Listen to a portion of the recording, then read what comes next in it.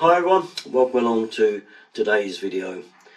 So, someone wrote into me the other day to say that their sink waste was blocked, and they couldn't believe it because when they took it apart there wasn't much in it, and they later discovered that the drain that the pipe went into outside of the kitchen window went into like a gully, and this is like a little square box. Usually it's got bricked round and it's got a grid down the bottom, and that once they cleared that grid the waste ran away okay.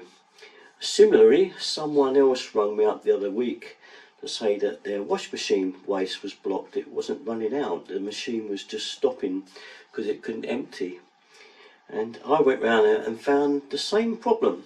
The waste that the wash machine hooked into, that went down the wall, round its trap and outside, went into a gully.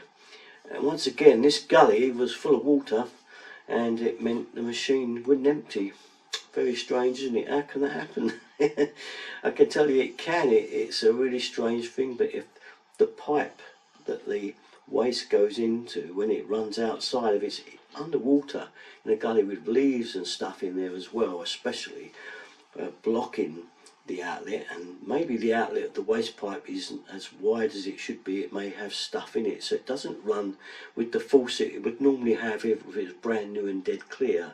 So it's got the weight of water pushing down to get by the fact that the waste pipe is actually underwater in a gully. So that leads me to just showing you what it means on a couple of bits of paper, a couple of pieces. I'll show you that next. Then I'm going to show you how to clear your gully drain. Now my one outside, it hasn't got bricks or any sort of cement walling around it, it's just flat on the ground, but it's the same thing. Basically I'll show you how to lift the grid and get it clear, and once you've done that all will be fine. But it's something to keep an eye on.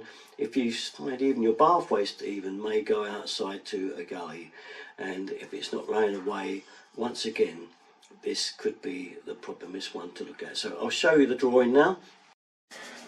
Here we are then, first of Al's dodgy drawings. This is the kitchen sink as seen sideways on. You can see the waste comes up and goes out of the wall there and into the gully, which is full of water because it's blocked up down here in the bend. So once you get this situation, you can get leaves and stuff that's probably in there that made it block up anyway, going over the end of the pipe. And there's just not enough weight of water to make it run, so this blockage actually here causes your waste to stop up here, so suddenly you find you have a blocked sink. Clear this here and then magically woof, down it goes and away it runs. Here's a typical wash machine one where the waste comes up into a trap that's on the sink. Same thing's happening as it goes down into this gully. Same scenario. We'll turn this over and find there's absolutely nothing on that page because it's the wrong one. Okay, let's try this one. Okay, it happens. Alright, so there's our wash machine waste coming out and into the other type of waste that you can get for a wash machine, which is like a waste outlet, like a U-trap. So it comes down the wall, out, and again goes out and it's going into water because this gully is blocked up. Okay, again same scenario, and actually it stops the machine from working. It sees it as a blocked waste and it won't run the outlet.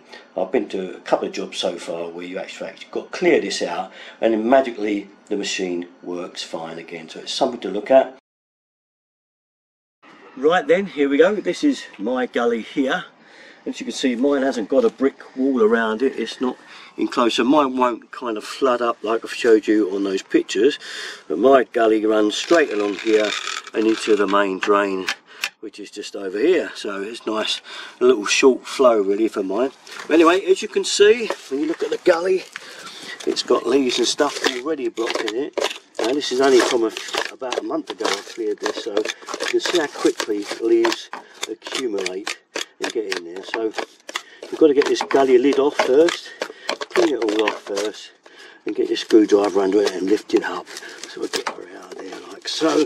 So I did have this out a little while ago, so it shouldn't be too bad. There we go. Now some leaves have dropped straight in. Did you see that? Anyway, gloves you need. This is a muster, and it's hands down. I'm afraid this is the best way to clear your gully. Get your hand down there, put the glove on, and pull out the stuff, and you can see what is there. more leaves and rubbish and gunk. It's not too much to say down mine because I did it just literally a month or so ago. It's more than I thought it would but be. There's still quite a lot there when you look at it for a month. That's quite a bit. It wasn't blocked, but it was partially blocked. Make sure it's really nice and clean. Rub your hand right around it, and if you can get your hand around the bend a bit, this way for me, then even better. There's still a little bit more I can feel. There it is. Get it out. And then you know you're good to go for a little while again.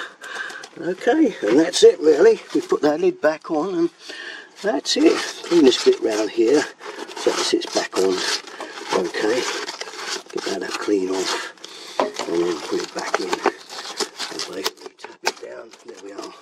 Like that. Clear this mess up and then we're done. So it's one of those jobs, a maintenance job, a regular maintenance job that you should look at doing all the time if you've got gullies, and a lot of houses have, most of you do, especially the old houses, and it's well worth doing this little job. Preventative maintenance I call it. Okay, that's about it though. Usual place for all my stuff, you know where to go, Derrick 33. Thanks for watching guys, bye bye.